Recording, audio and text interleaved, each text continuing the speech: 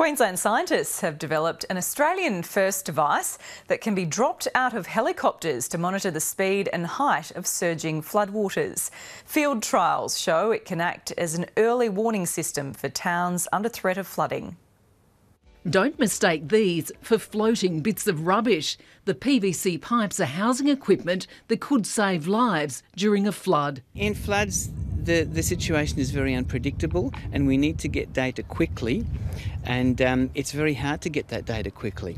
Called drifters, they've been designed by QUT mechanical engineers to track flooded waterways, their heights and peaks in real time using GPS or Bluetooth technology. So these would provide a way where emergency response people could deploy them on the spot. They're basically floating mini laptops with sensors hidden inside, and because of their portability, can be dropped out of choppers across a flood zone. This will enable us to measure the height of the flood and the flow in many locations at once.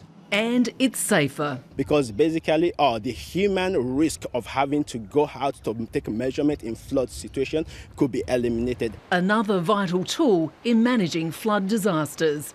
Definitely to have that real-time data that can feed into our modelling can only make that modelling even better. Sunshine Coast Council has joined QUT in a field trial at Lake Currimundi. We can predict those flood impacts and being able to mitigate those. The project has been 7 years in the making. The catalyst was the 2011 floods, when scientists here needed to measure how dangerous those surging floodwaters were.